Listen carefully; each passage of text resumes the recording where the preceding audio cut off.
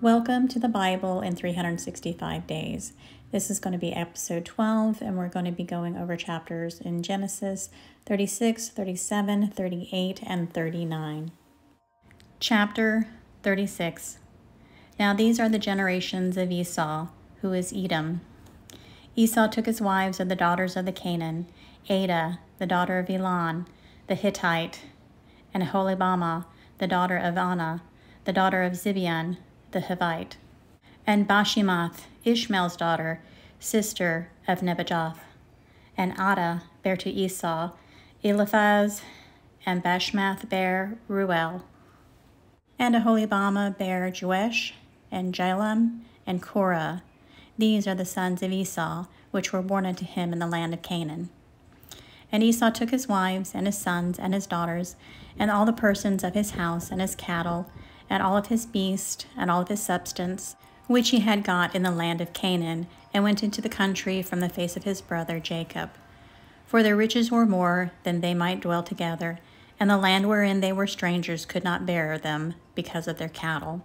Thus dwelt Esau in Mount Seir. Esau is Edom. And these are the generations of Esau, the father of the Edomites, in Mount Seir. These are the names of Esau's son: Eliphaz, the son of Adah, the wife of Esau; Ruel, the son of Bashemath, the wife of Esau. And the sons of Eliphaz were Teman, Omar, Zepho, Gatam, and Kenaz. And Timnah, the concubine to Eliphaz, Esau's son, and she bare to Eliphaz Amalek. These were the sons of Adah, Esau's wife. And these were the sons of Ruel, Nahath, and Zerah, Shammah, and Mizah. These were the sons of Bashemath, Esau's wife. And these were the sons of Aholibamah, the daughter of Anah, the daughter of Zibeon, Esau's wife. And she bare to Esau Jeush, Jamlam, and Korah. These were the dukes of the sons of Esau, the sons of Eliphaz, the firstborn son of Esau: Duke Teman, Duke Omar, Duke Zepho, and Duke Kenaz, Duke Korah, Duke Gatam, and Duke Amalek. These are the dukes that came of Eliphaz in the land of Edom. These were the sons of Adah. And these are the sons of Ruel, Esau's son: Duke Nahath, Duke Zerah, Duke Shammah, Duke Mizah. These are the dukes that came of Ruel in the land of Edom. These are the sons of Bashemath, Esau's wife. And these are the sons of Aholibamah, Esau's wife: Duke Jeush, Duke Jalam, Duke Korah. These were the dukes that came of Aholibamah, the daughter of Anah, Esau's wife. These are the sons of Esau, who is Edom, and these are their dukes. These are the sons of Seir, the Hirite, who inhabited the land: Lotan, and Shobal, and Zibeon, and Anah. And Dishon, and Ezer, and Dishan. These are the dukes of the Horites, the children of Seir, in the land of Edom. And the children of Lotan were Hori, and Hemem, and Lotan's sister were Timnah. These are the children of Shobal were these: Alvan, and Menahath, and Ebal, Shepho, and Onim. And these are the children of Zibeon, both Ajah and Anah. This was that Anah that found the mules in the wilderness, as he fed the asses of Zibeon his father. And the children of Anah were these: Dishon, and Aholibamah, the daughter of Anah. And these are the children of Dishon: Himdan, and Ishban, and Ithram, and Shiran. The children of Ezer are these: Bilhan, and Zavan, and Achan. The children of Dishan are these: Uz, and Aran. These are the dukes that came of the Horites: Duke Lotan, Duke Shobal, Duke Zibeon, Duke Anah, Duke Dishon, Duke Ezer, Duke Dishan. These are the dukes that came of Hori, among their dukes in the land of Seir. And these are the kings that reigned in the land of Edom, before there reigned any king over the children of Israel. And Bela, the son of Beor, reigned in Edom, and the name of his city was Dinhabah. And Bela died, and Jobab, the son of Zerah of Bozrah, reigned in his stead. And Jobab died, and Husham of the land of Temani reigned in his stead. And Husham died, and Hadad the son of Bedad, who smote Midian in the field of Moab, reigned in his stead, and the name of his city was Avith. And Hadad died, and Samlah of Masrekah reigned in his stead. And Samlah died, and Saul of Rehoboth by the river reigned in his stead. And Saul died, and Baal-Hanan the son of Achbor reigned in his stead. And Baal-Hanan the son of Achbor died, and Hador reigned in his stead. And the name of the city was Pau, and his wife's name was Mehetabel, the daughter of Matred, the daughter of Mizahab.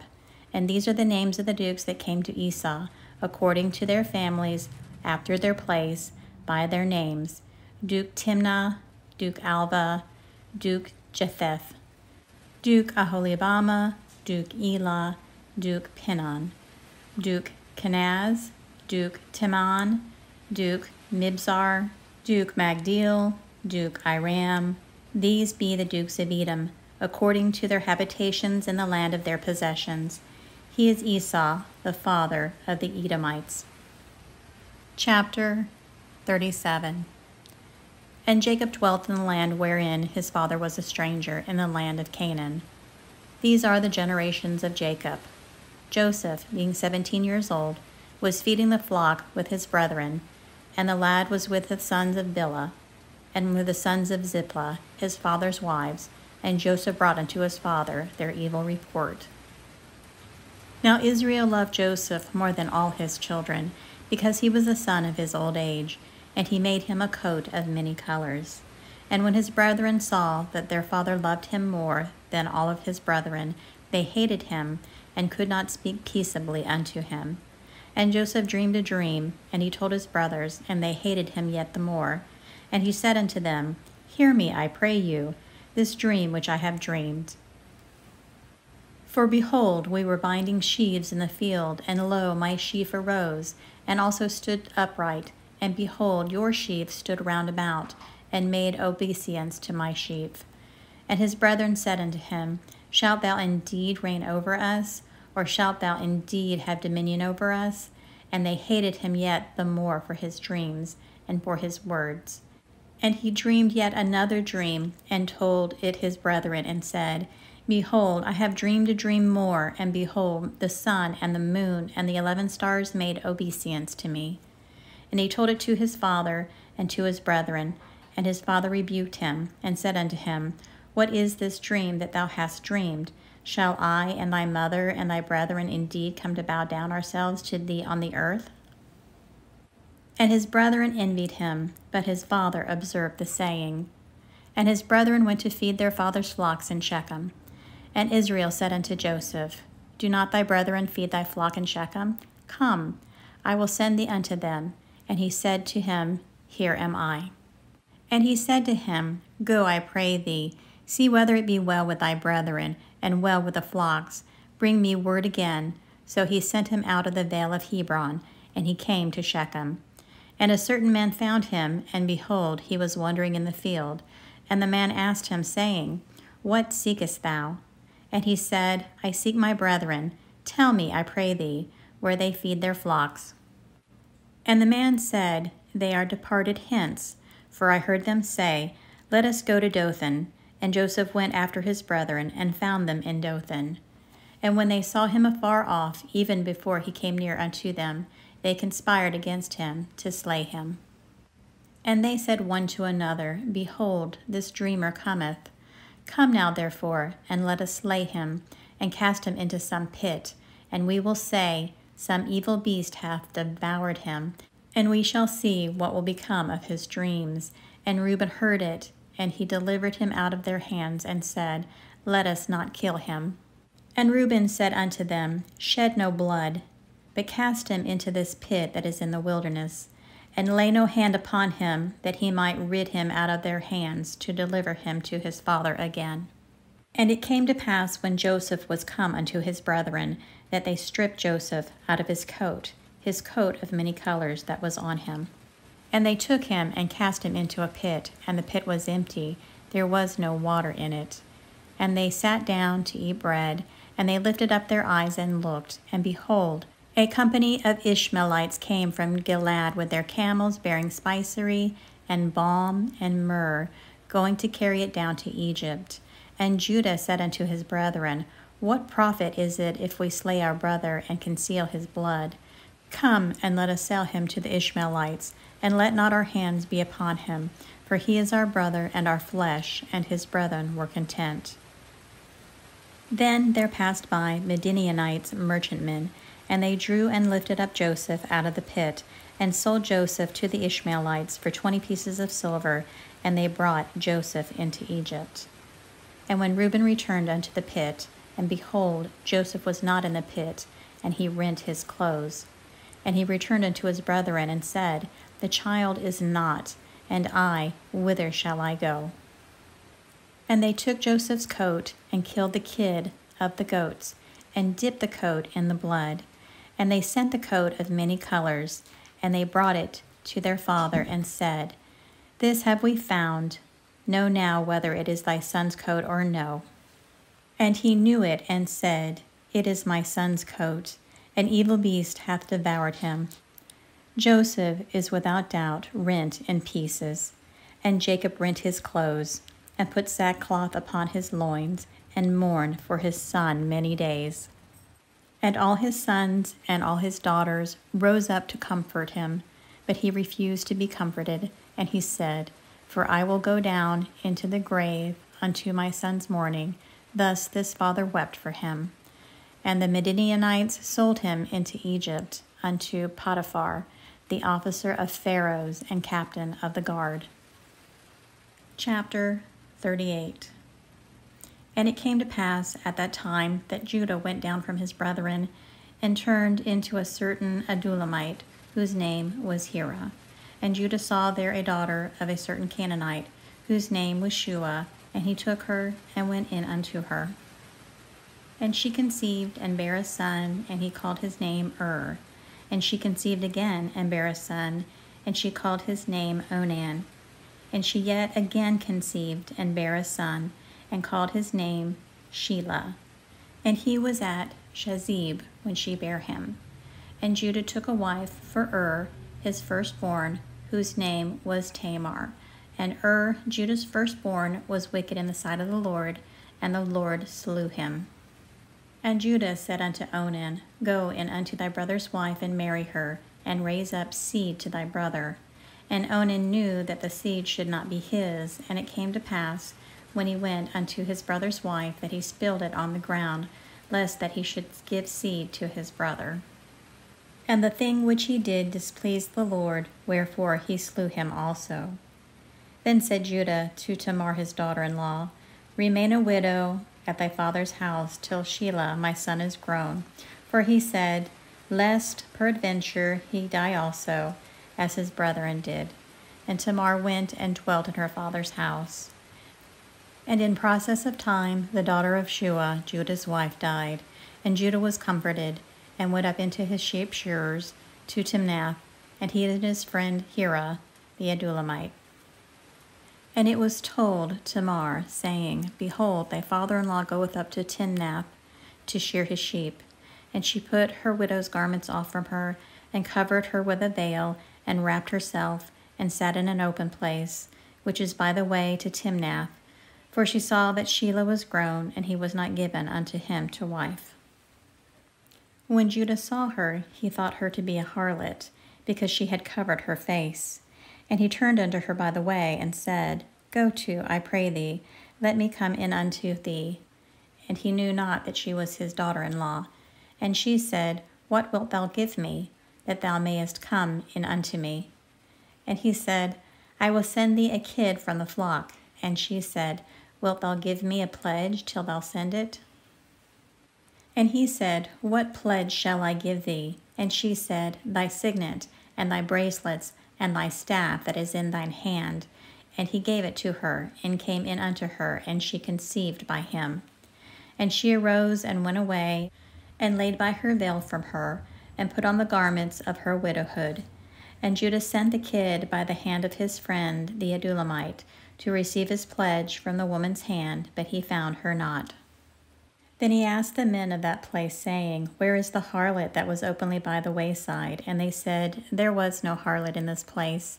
And he returned to Judah and said, I cannot find her. And also the men of the place said, There was no harlot in this place. And Judah said, Let her take it to her, lest we be shamed. Behold, I sent this kid, and thou hast not found her. And it came to pass, about 3 months after, that it was told Judah, saying, Tamar thy daughter-in-law hath played the harlot, and also, behold, she is with child by whoredom. And Judah said, Bring her forth, and let her be burnt. When she was brought forth, she sent to her father-in-law, saying, By the man whose these are am I with child. And she said, Discern, I pray thee, whose are these, the signet, and bracelets, and staff? And Judah acknowledged them, and said, She hath been more righteous than I, because I have gave her not to Shelah my son. And he knew her again no more. And it came to pass in the time of her travail, that, behold, twins were in her womb. And it came to pass, when she travailed, that the one put out his hand, and the midwife took and bound upon his hand a scarlet thread, saying, This came out first. And it came to pass, as he drew back his hand, that, behold, his brother came out. And she said, How hast thou broken forth? This breach be upon thee. Therefore his name was called Pharez. And afterward came out his brother, that had the scarlet thread upon his hand, and his name was called Zerah. Chapter 39. And Joseph was brought down to Egypt, and Potiphar the officer of the Pharaoh's captain of the guard, an Egyptian, bought him of the hands of the Ishmaelites, which had brought him down thither. And the Lord was with Joseph, and he was a prosperous man, and he was in the house of his master the Egyptian. And his master saw that the Lord was with him, and that the Lord made all that he did to prosper in his hand. And Joseph found grace in his sight, and served him, and he made him overseer over his house, and all that he had he put into his hands. And it came to pass from the time that he had made him overseer in his house, and over all that he had, that the Lord blessed the Egyptian's house for Joseph's sake. And the blessings of the Lord was upon all that he had in the house and in the field. And he left all that he had in Joseph's hand. And he knew not aught he had, save the bread which he did eat. And Joseph was a goodly person and well favored. And it came to pass that after these things, that his master's wife cast her eye upon Joseph, and she said, Lie with me. But he refused, and said unto his master's wife, Behold, my master wotteth not what is with me in this house, and he hath committed all that he hath to my hand. There is none greater in this house than I, neither hath he kept back anything from me but thee, because thou art his wife. How then can I do this great wickedness and sin against God? And it came to pass, as she spake to Joseph day by day, that he hearkened not unto her to lie by her or to be with her. And it came to pass about this time that Joseph went into the house to do his business, and there was none of the men of the house there within. And she caught him by his garment, saying, Lie with me. And he left his garment in her hand, and fled, and got him out. And it came to pass, when she saw that he had left his garment in her hand, and was fled forth, that she called unto the men of her house, and spake unto them, saying, See, he hath brought in a Hebrew unto us to mock us. He came in unto me to lie with me, and I cried with a loud voice. And it came to pass, when he heard that I lifted up my voice and cried, that he left his garment with me, and fled, and got him out. And she laid up his garment by her until his Lord came home. And she spake unto him according to these words, saying, The Hebrew servant, which thou hast brought unto us, came in unto me to mock me. And it came to pass, as I lifted up my voice and cried, that he left his garment with me, and fled out. And it came to pass, when his master heard the words of his wife, which she spake unto him, saying, After this manner did thy servant to me, that his wrath was kindled.